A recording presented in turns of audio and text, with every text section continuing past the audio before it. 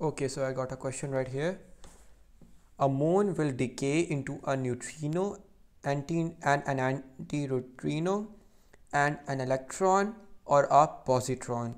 Okay, a positron is an antiparticle of an electron. State one difference between a positron and an electron. Okay, as we know, we can either compare it by the charge or either by the lepton number, right? So we know that positron, basically positron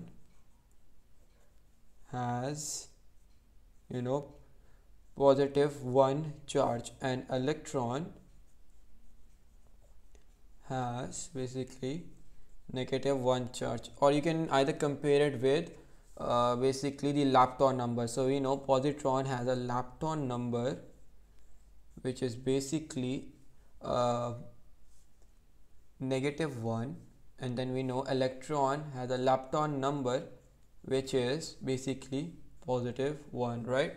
So we can see that in either in the charge or in the lepton number, the charge they are opposite actually. You know, the lepton number are either both opposite or the charge number are either both opposite, right? So we can either write opposite charges, they have like opposite charges, right? Wait, my bad.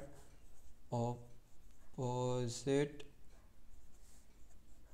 charges slash lepton number, right? They both have, let me write this as well, they both have opposite charges or lepton number. This is your final answer.